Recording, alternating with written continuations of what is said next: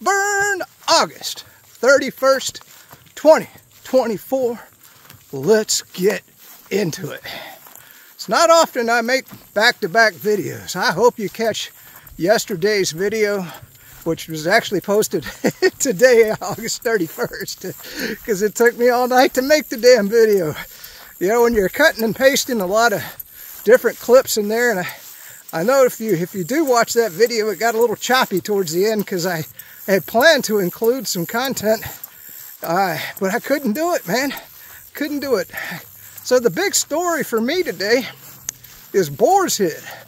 I don't know about you, but you know, we have Publix down here in Florida, and one of the meats that I look for, because I thought it was a better quality meat, is the Boar's Head meat. Well, 9 people are dead now. Can you imagine that you go to the grocery store, you pick up some ham, you bring it home, you eat you a nice ham sandwich, and now you're at the pearly gates, dead. 9 people. I'm not trying to laugh about it. I mean, but I'm just thinking, my God, that could have been me. You know, because I eat a lot of Boar's Head meat.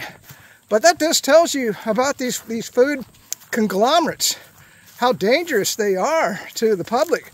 I mean, here I thought Boar's Head, and you know, the thing is, you would think these corporations, you know, if they were managed properly, that would be their #1 priority. Because can you imagine, you know, that they had to, it was in Virginia, I think, there was, and when they went in there, I mean, there were roaches crawling around, and they found mold and mildew, and I mean, the place was just completely unsanitary.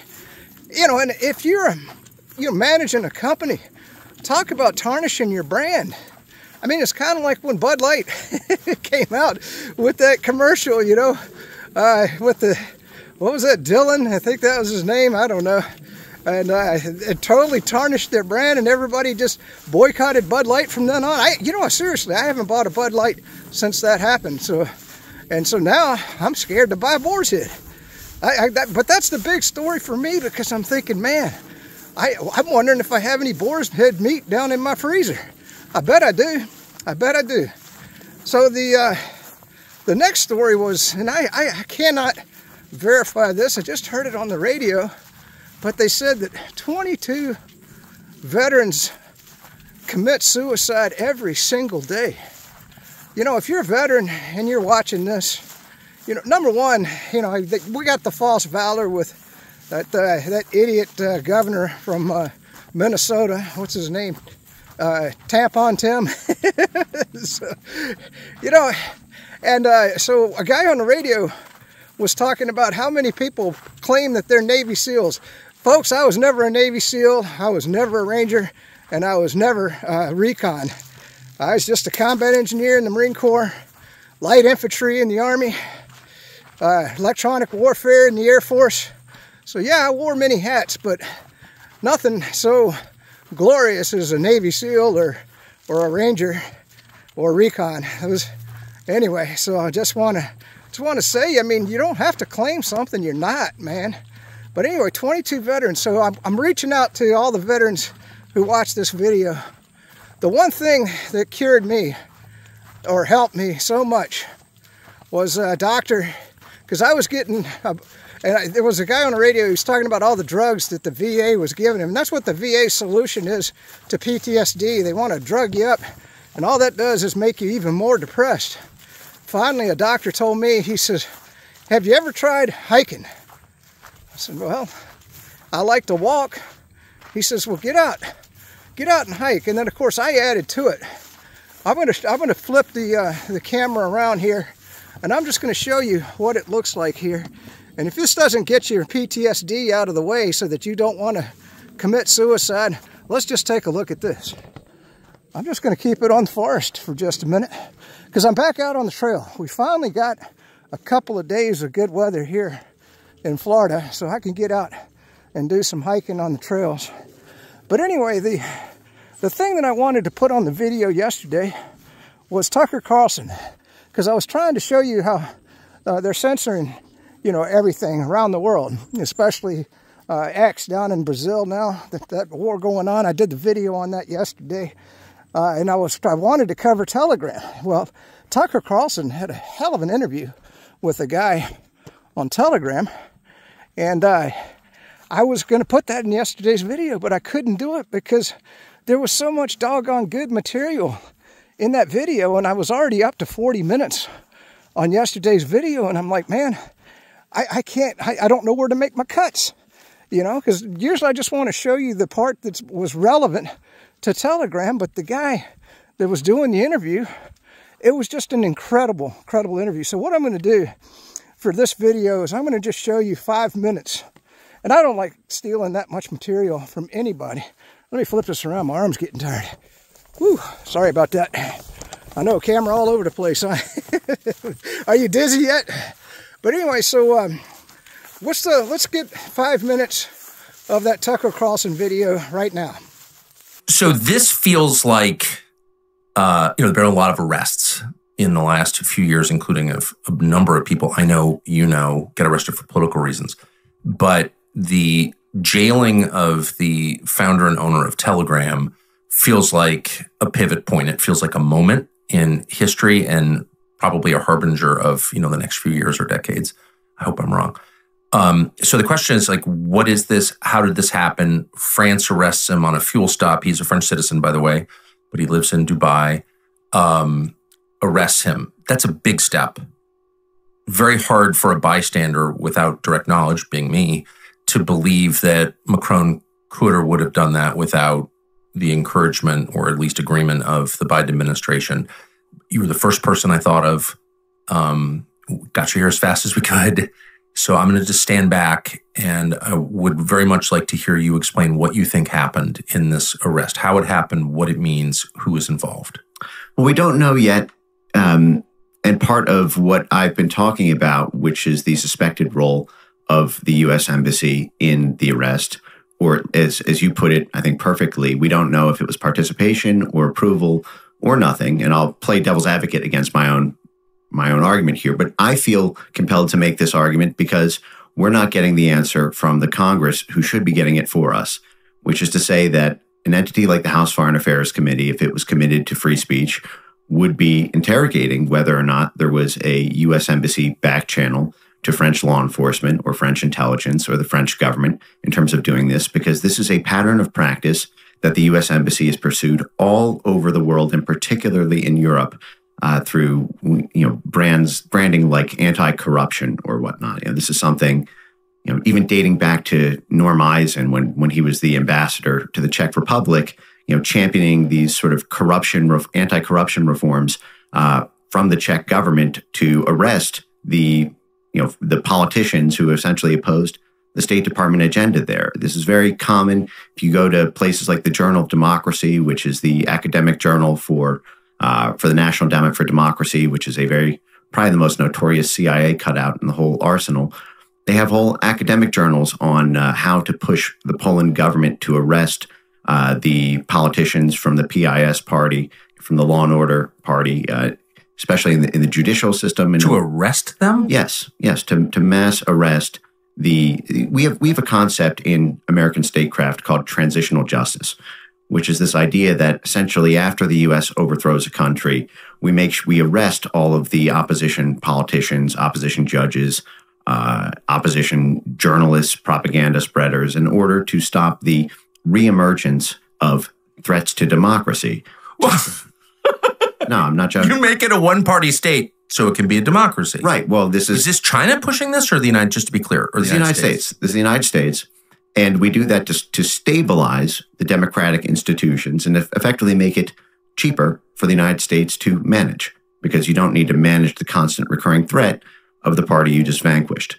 So this was something that the U.S. State Department was spearheading years before Trump got into office, and it was so effective that these same cast of characters are back for Trump. Norm Eisen was the one who spearheaded, the impeachment. He drafted articles of impeachment before Trump was even took the oath of office, and also led the elements of the 2019 Ukraine impeachment, the lawfare that's currently being done with the 90+ felonies against Trump. So this is a instrument of statecraft, the use of prosecutions in order to bring leverage against and to get rid of pesky people who oppose the State Department's priorities. But in the specific case of Telegram, there's a lot going on here. Let me just ask you to pause really quick. We could know a lot more about the Biden administration's involvement through the U.S. Embassy in Paris if a single House committee controlled by Republicans would just jump on it. Yes. I think that's what you said earlier. Yes, absolutely. And the problem is our Congress is not sticking up for us as this is happening all over the world. Just this year, the drama around Brazil has been a huge issue for Elon Musk and X. And the House held a hearing on it, and then the House Foreign Affairs Committee titled the hearing was Brazil, a crisis of democracy, rule of law, and governance, ? But they did not interrogate the U.S. State Department's role in censorship in Brazil. It was actually the U.S. State Department who capacity built, spending tens of millions of dollars, the entire censorship ecosystem in Brazil. They spent tens of millions of dollars paying Brazilian journalists, Brazilian censors, Brazilian fact checkers, even members of the legal scholarship associated with Brazil's censorship court, and effectively pressured through that NGO soft power swarm Brazil to set up the entire censorship architecture it now has. They set that up. Why would the U.S. government, which represents the U.S. Constitution and democracy, be trying to end you can't have democracy with censorship by definition. So why would we be trying to end democracy in country after country? Like, what is the point of that? Well, this is one of the great ironies of American statecraft in the post-2016 era. Free speech has been an instrument of statecraft for U.S. diplomacy, military, and intelligence purposes since the 1940s. Free speech around the world has been something we've championed, in part because we believe it, but in large part, I should note, because this is how you can capacity build resistance movements or political movements or paramilitary movements in countries that the U.S. State Department seeks to attain political control over. Now, wasn't that impressive? Now, I don't know how to put a link into Tucker, because I want you to watch the whole interview. It's like 2 hours long. And I just showed you 5 minutes. But I mean, you want to get an education about the United States empire and how we deal with other countries, and censor people all around the world. I mean, you'd have to just watch the whole thing. In fact, I don't know. I guess go to Tucker Carlson's channel on X. That's the only thing I can tell you. Or maybe I'll go up on TuckerCarlson.com and I'll see if I can look in the description.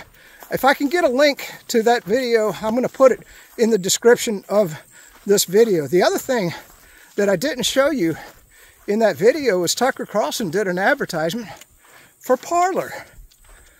I just saw, I didn't get it on the video, doggone it. I should have put my mug back on the video. The deer just ran right across the trail. At least I think it was a deer, could have been a bear. All I saw was a blur, and it was kind of blackish rather than brown, so who knows, maybe I'm coming up on a bear. But anyway, he did an advertisement for Parler. Now, I've been posting on Parler, and I went up to Parler. I mean, Parler, like I said, it's coming limping back. But I guess if they're advertising on the Tucker Carlson show, I don't know where the funding's coming from, but I guess Parler's going to be back in a big kind of way. And when I looked on there, there's no way. It said I had like 5,000 followers on Parler. Well, I mean, I had a whole bunch before they took it down back in 2000, but I don't think it was anywhere near 5,000. Somehow I think Parler's still broken in some ways, but you can upload videos and media there. So who knows, maybe all the people that were following me back in 2000 are back following me again, and maybe I'm picking up even more followers there. So maybe Parler might be a social media platform that you want to take a look at, in addition to, what's on X or what's on, well, I don't recommend Facebook. if you want to go to Facebook, that's fine. I don't understand why people use Facebook or Instagram or TikTok. I don't know. I guess you do you, man. You do you. I'll see if I can get the next news story here in just a minute.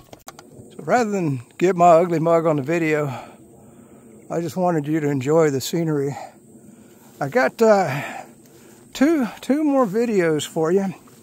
I don't know if you follow along, but I was talking about the mosquitoes. I've been talking about that for about 3 videos now. It's a story that nobody is talking about anywhere. And of course in Florida, you know, I suppose I get bit by mosquitoes here all the time.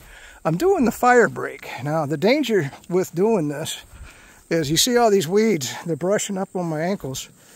And I'm going to tell you, this is tick central down here in Florida. So I'll have to keep checking. Luckily, that's why I wear white socks. I got to keep checking for ticks as I move through the fire break. Well, I guess we're done with this. Look at that. No way I can hike through that. Oh well. Well, anyway, let's watch the video on the mosquitoes right now. As teams in New York City and along the Northeast unleash an attack on mosquitoes from the air and streets, health officials in Wisconsin confirming 2 people have now died in that state from West Nile virus. This morning, nearly 290 cases reported across more than 30 states. The mosquito-transmitted illness accounting for 100 to 200 deaths each year. In Missouri, 18-year-old John Proctor VI, now on a ventilator, contracting the disease early this month. His parents say symptoms started with headaches and dizziness, then spiraled into vomiting, disorientation, and a dangerous fever. And to see him lethargic and struggle to do simple, basic functions, it's hard. The doctors describe this as a marathon to beat this virus since there's no actual cure for it. Many who get West Nile may not ever feel sick, but 1 out of every 150 people infected may develop serious, even fatal illness. And this morning, concern about another rare but potentially lethal mosquito-borne virus, Triple E, with 6 people sickened in at least 5 states.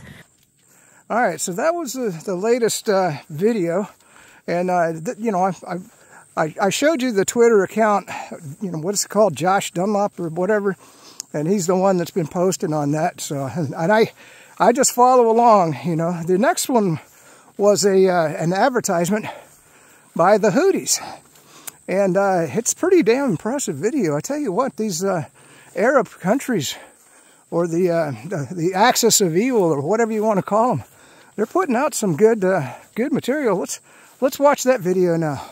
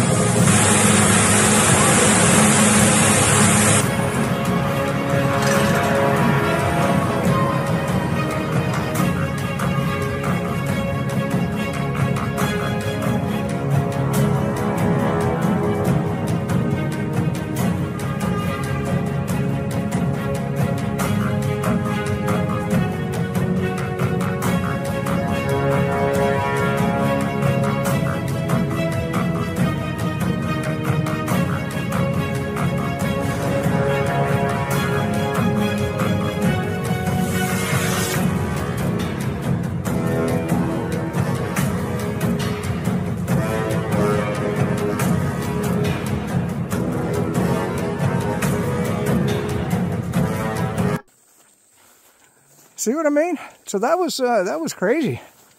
And then there's a video on X of a black guy talking about, I think he's talking about why he wants to vote for Trump. And we'll probably finish off the video here. Let's watch that video now. What's your prayer for 2024?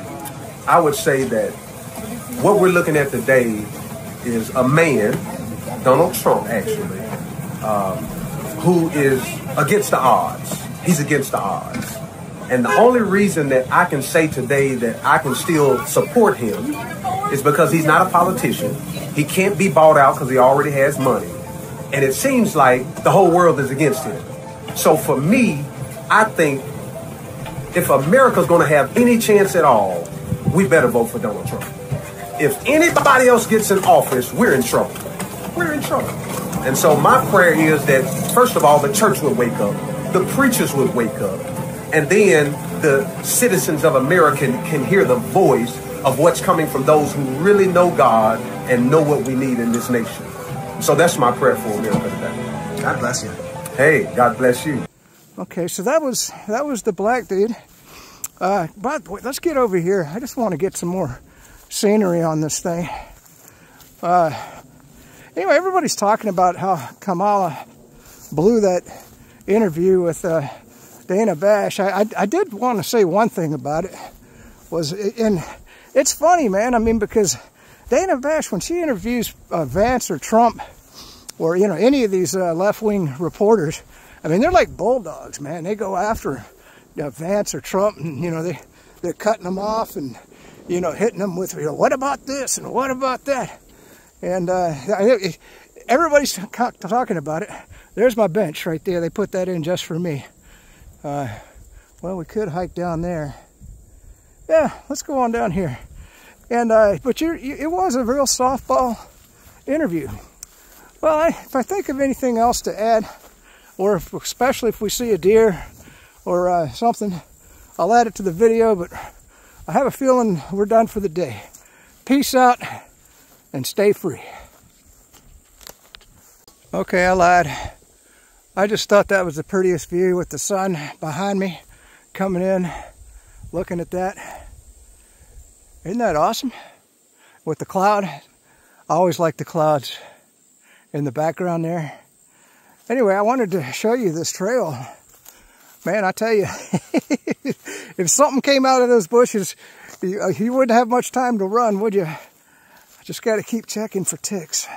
But I just wanted to get that view one last time. What kind of looks like something out of Africa or something. Huh. Speaking of Africa, boy, I tell you, they're really kicking out the United States and France and the colonial powers. Russia is moving in, taking over. And when I say taking over, see, the thing is, Russia and China treat Africa with respect. You know, whereas we just go down there and overthrow the governments and put somebody in power that's subservient to the United States empire. And that's why people hate the United States and Africa. And so that's why they're throwing us out. Just wanted to say, but look at this trail. Is this cool or what? I mean, I'm just spending a day. I gotta start getting my way back to the car because it's gonna get dark on me. You wouldn't want to be right here in the dark. All right. One more nature pic as I'm making the turn. I like it with the sun behind me so you get to see what I see. Look at all the colors.